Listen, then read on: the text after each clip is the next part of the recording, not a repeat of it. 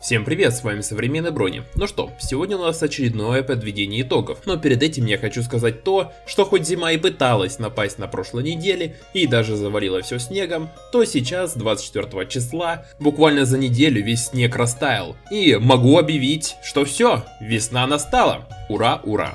Итак, возвращаясь к теме, что нового мы узнали за последние 4 серии. Ну, во-первых, да, Эквестрия — это огромный мир. В этом мире, как оказывается, есть поезда, на которых наши герои отправились в Апалузу, на которую из-за высаженных яблонь хотели напасть бизоны. Да, новая раса, кстати. Продолжая тему, мы получили достаточно уникальную серию, которая впервые не происходит в локации Поневиля. Дальше Селестия наконец-то посетила Поневиль и решила важные дела. В этой же серии мы знакомимся с Филоминой и узнаем, что она Феникс.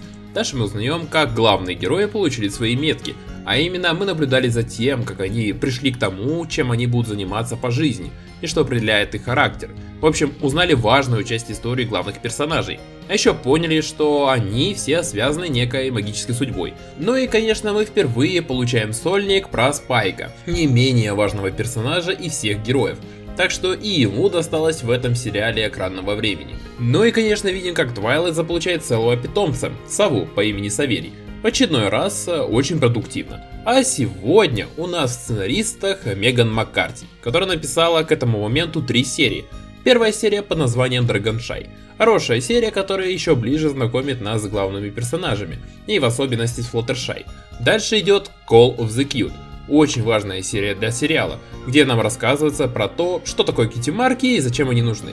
А еще в конце серии происходит легендарное событие, где создается целое подразделение искателей знаков отличия. Хорошая серия. Ну и последняя ее серия Green Isn't Your Color. Хорошая небольшая серия, в которую успели запихнуть 2 морали сразу, а еще там присутствует хороший юмор. Пока что провалов у Меган не было, поэтому по-прежнему ждем от нее чего-нибудь хорошего.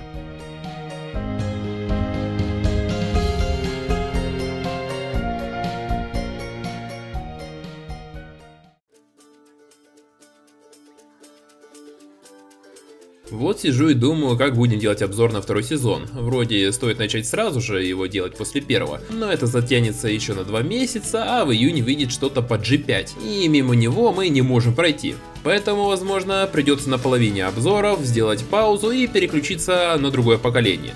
В любом случае, давайте уже перейдем к синопсису. После вечеринки в честь дня рождения любимого крокодильчика, Пинки решила устроить новую вечеринку в честь удачного отмеченного дня рождения. Но подруги отказываются приходить к Пинки, да еще и что-то от нее прячут. Пинки решила, что пони с ней больше не дружат, и обиделась на них. Как оказалось, зря. На самом деле подруги готовили для Пинки сюрприз. Ведь знающая о дне рождения всех жителей Поневиля, Пинки забыла о собственном дне рождения. А Руслан опять виноват, вот такой он вот, поэтому берем образец с Вики, где все более-менее нормально. Итак, прочитав синопсис, можно догадаться, что серия про Пинки и крокодильчика. А, это тот самый из 15 серии, ого, ну вы вспомнили. И, видимо, в честь его день рождения будут делать аж 2 вечеринки, ну, в принципе, в стиле Пинки Пай. И можно будет даже понять, почему подруги после этого ее начали как-то избегать, ну и что-то прятать от нее. И это, кстати, создает немалую интригу. И давайте же поскорее узнаем, что такого друзья от Пинки скрывают. Наверное, звучит максимально глупо, потому что мы только что прочитали синопсис от Руслана, а там уже было все написано. Ладно, давайте перейдем уже.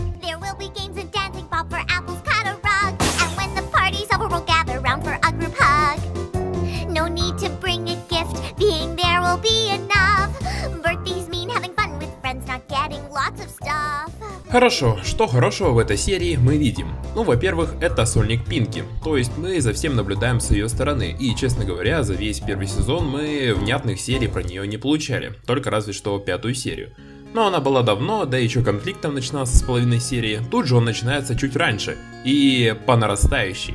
А самое главное, не знаю как вы, я тут всецело понимал розовую пони. Ее подозрения друзей из-за того, что они что-то не договаривают, темнят и прочее, всячески пытаются ее избежать. Понятно, почему потом Пинки дошла до такого состояния, поэтому тут это хорошо показано. Ну и второе, это, конечно, Пинкамина, как ее прозвали в фэндоме, видимо из-за 23 серии, где мы впервые увидели Пинки в той самой прическе, и в том же моменте ее так назвала мать. Мне тут больше понравилось, как она словила шизика и устроила вечеринку мешку картошки и прочим предметам быта. Прям прикольно, хотя уверен, самой Пинки было не очень прикольно. Ну и на самом деле хорошо, что это все хорошо кончилось. И скрывались они от Пинки, чтобы сделать ей сюрприз на ее собственный день рождения. Ибо, честно говоря, если меня в личной жизни избегает, то это не для сюрприза, а я реально задалбываю людей. Ну да, не все могут пережить 5 марафонов подряд. Ну ладно, не про это. Также есть небольшая приятная мелочь. Гамми чаще начался появляться на экране, и все это время был рядом с Пинки. Да и вообще большая часть серии у Пинки была тема вечеринки в честь дня его рождения. Просто это чуть больше сближает этих персонажей, а то можно и забыть, у кого какой питомец. А вы помните Вайнону? Когда она там была? То-то же. Ну да ладно, давайте уже перейдем к следующей рубрике.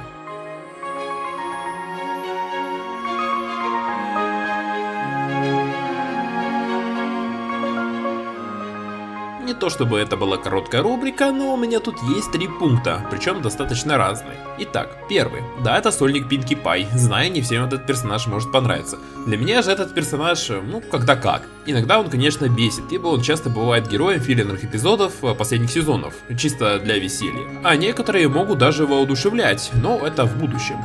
В этой же серии я всецело понимаю Пинки, так что ничего личного против нее в этой серии не имею. Вторая же претензия – достаточно странное решение Пинки Пай после первого дня рождения отпраздновать еще раз тот же праздник, чисто потому что он был прикольный. Логика проста как палка, но 2 раза на шашлыки съездить, то есть тут для меня ломается шаблон соблюдения праздников, ибо от всего надо отдыхать. В общем, кринжовое решение. Только если это, конечно, не стримы марафонов, а там надо торопиться и некогда отдыхать. Но вряд ли мои марафоны можно назвать вечеринками. Короче, проехали. Надеюсь, вы меня поняли. Странное решение со стороны Пинки. Ну и третье, это уже больше относится к фанатам.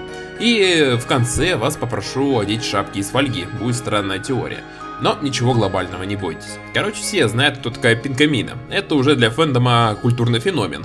Часть нас, можно сказать так. Так вот, мне просто неприятно, что Пинкамины постоянно связывают с какой-то резней. Я понимаю, раньше надо было людям показать, что наш фэндом не совсем про радужных пони и прочее, но, блин, спускаться в другую крайность это тоже не вариант. Ну и небольшая теория. Мало кто знает, но моя самая ненавистная серия — это серия из 8 сезона, а именно 18-я. Так вот, возможно, из-за того, что фанаты давно не видели Пинкамину, возможно, как раз и решили слепать на коленке хоть какую-то серию, чтобы собрать классы. Да, в той серии все же грамотно показали, почему Пинки довела себя до такого. Что, кстати, чем-то схоже с этим эпизодом. Но все же, что пошло потом, мораль и все прочее, ну вы помните, я делал на это обзор. Короче, классно, что Пинкамина стала частью культуры фэндома, жалко, что это связано, как обычно, с резней. Причем тут эта серия, спросите вы? Я вам скажу, что эта серия неплохо, так сказать, вдохновляет наших творцов. В области Пинкамины, конечно. Что-то прям плохого про серию я больше сказать не могу. Подведем итоги в конце, а пока что придирки.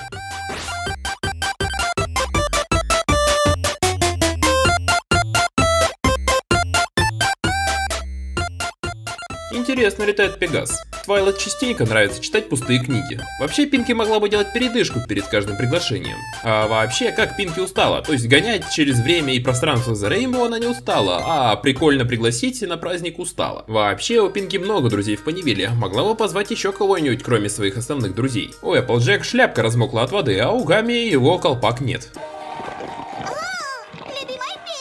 О, мы ее уже слышали. Эй, а кто ремонт будет делать? Бедный Спай, которому придется это все обратно раскладывать. Что человеческий носок делал у Рерити?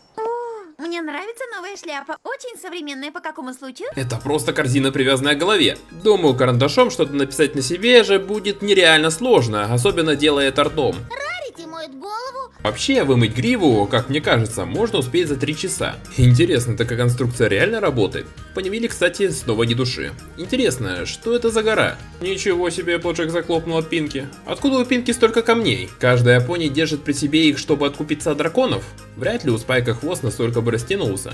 И использовал всю горячую воду в Понивиле вчера, потому что я 7 часов принимал ванну.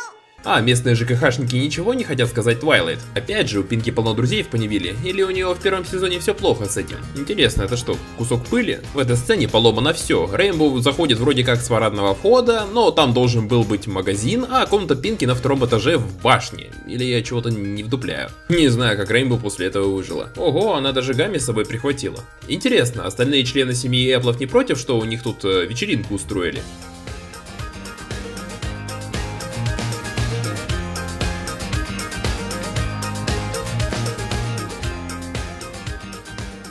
Ну что, вот и пришло время подводить итоги. Хочется сказать, что здесь действительно хорошая мораль. Надо всегда ждать от друзей только хорошего. Никогда не стоит думать, что они хотят тебе зла. Единственное, что сложно сейчас определить, кто действительно друг, а кто нет. Из-за этого злоумышленники могут воспользоваться твоей доверчивостью. Поэтому бдительность также нужно оставлять.